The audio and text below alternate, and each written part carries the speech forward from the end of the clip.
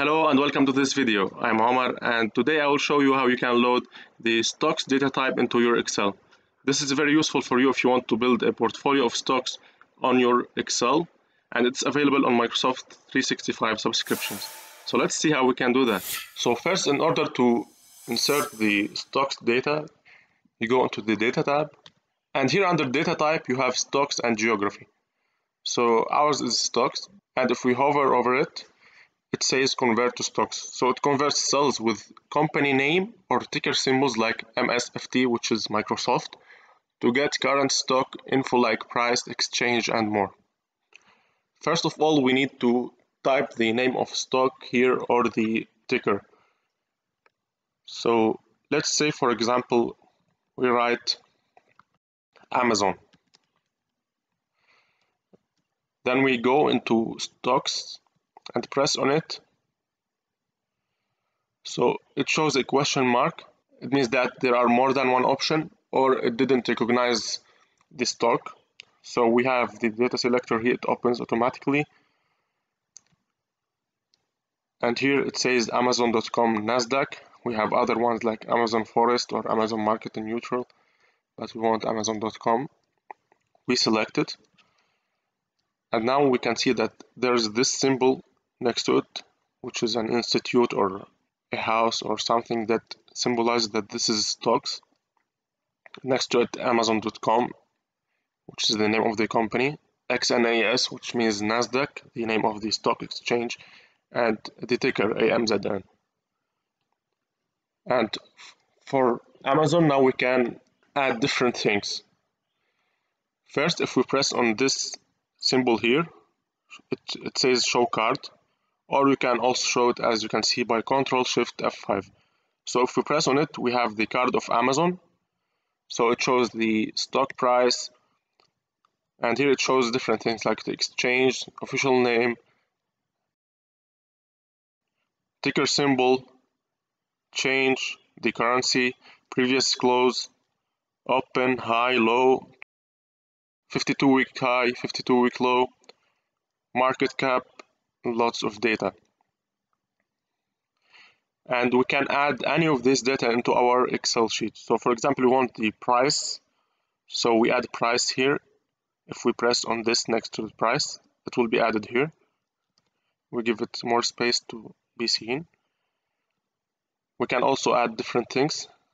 We can add them here from the card, or also we can see this symbol here that shows insert data when we press on the cell.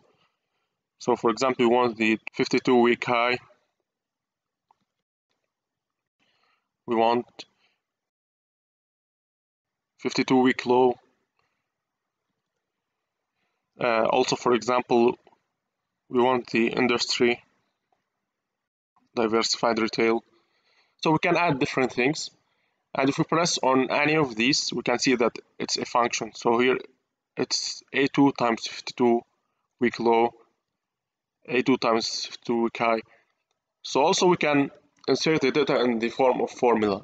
If we press equals here, A2 dot, and here we have the options also to insert other things. So let's say we want to put the market cap, and press enter. Now we have the market cap of Amazon. But if you notice, we cannot know what's this data unless we press on the cell. So here we can't know that this is the price and this is the 52-week high, this is the 52-week low, because it doesn't show any headings automatically. So we have to add headings manually here by, for example, saying price, here 52-week high, 52-week low,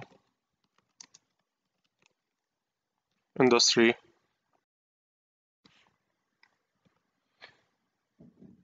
and market cap.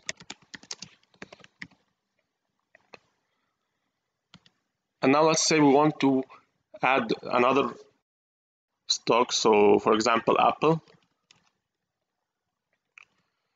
and then we press on stocks again, and it automatically chooses Apple because there is no other options, and it recognizes that this is the Apple company stock. We can do the same for Apple now by adding the different data, or we can press on the data for price, for example for Amazon, and extract it to Apple. So here for example it's saying A2 times price, here it's A3 price, and we can do the same for all the other data. As you can see now, we know the 52-week high, 52-week low, the industry, which is computer, phones, and household electronics, and we know the market cap, which is around $2.8 trillion. Also, there is an option to load bonds, some cryptocurrencies. So let's, for example, add Bitcoin. If we say BTC here, USD, which is Bitcoin relative to United States dollars, and it's converted into stocks. And we can see from here the card for Bitcoin. Also, we can extend the data for Bitcoin from the ones above. So, for example, price, 52-week high, 52-week low, field and market cap are not found for Bitcoin, so it's not as accurate as the stocks. It's better to use Excel for stocks, but for cryptocurrency it's still relatively new, so they don't have all the data here for Bitcoin, for example. And as you know, the stocks data can change. For example, the price can change every few minutes. The 52-week high may reach a higher price, or the market cap, which also will change a lot. So we have the data, but how we can refresh it. So if you press on Amazon and you right click, you can see that there is here data types. You can press on data types and press refresh, so it will refresh the data. Or you can also, from here, from the data tab, you can press refresh all and it will refresh the data. You can see that Bitcoin price here is changing every time I refresh. Or if you want to refresh automatically every time we enter into this Excel sheet, we can go into developer, and if you don't have this tab, you can simply right click on the ribbon here and press customize the ribbon.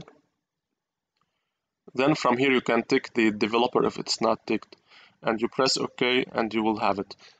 So from developer we can put code and VBA to refresh our data every time we enter into the sheet. So we go to the Visual Basic. From here we can press either on the sheet or on the whole workbook. So press on workbook, double click, then put this code here. I will also put the code in the description of the video below so that you can copy it and use it. And then I can close. So let me save now the sheet. I will save it as stocks. And if I press save, it will not save because there is a VB project. So I need to save it as macro enabled file. So from here I will choose macro enabled workbook and press save. And now I will show you how it will refresh when I enter the stocks sheet. So I would enter the sheet,